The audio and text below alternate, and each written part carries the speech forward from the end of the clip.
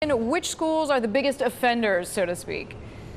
Well, I'll name a few. Harvard, Stanford, NYU, they're all up there. But Deirdre, really just think prestigious schools in metro areas. Now, by one estimate, 15 to 20% of higher ed executive contracts on average have exit bonuses or what's called super severance, often equal to 1 to 3 times their annual salary and bonus. Now, this was recently brought to light during Treasury Secretary Jack Lew's confirmation hearing. He had to disclose that he got a $685,000 bonus when he left NYU, as well as $1.5 million in housing loans from the school, a third of which were forgiven. Now, Senator Charles Grassley had some tough questions about that during his confirmation hearings. He said he was distressed at Lew's inability to recall the perks, but executive search firms, Deirdre, say that this is really becoming common practice. Millions of dollars in super severance as universities compete for increasingly savvy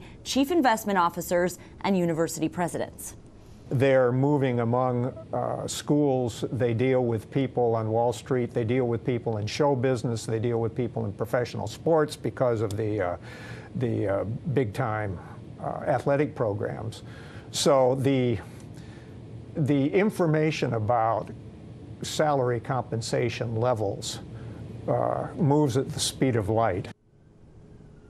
That was Charles Scarina speaking there. Now, at the same time, Deirdre, you mentioned it, we're seeing tuition topping $60,000 a year at a lot of these private schools. Students, of course, holding $1 trillion in loans. And Deirdre. Megan, we know it's not just about cash. What are some of the other perks?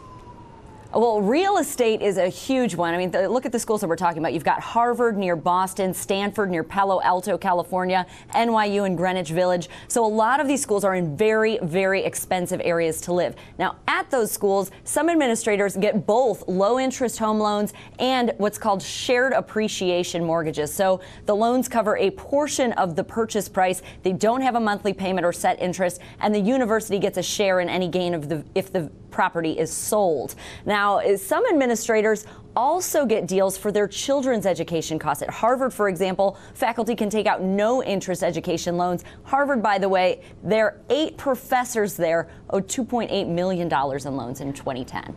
All right, and Megan, just in general here, I mean, if schools need to retain talent by offering the perks, and that's part of the argument, and as somebody that you spoke to there clearly outlined it, that's pretty much commensurate with almost any other field, what is the problem? Well, critics, including Senator Grassley, as I mentioned, say that it really shows that these schools are out of touch, that there's always going to be more money for the executive suite at the same time that tuition's going up at these schools. Now, defenders, as you mentioned, they say you need to, not only is it competition, but you also need to take into account what kind of fundraiser you're bringing into the school. So those sorts of contributions can actually help manage tuition. So they argue that it's an investment.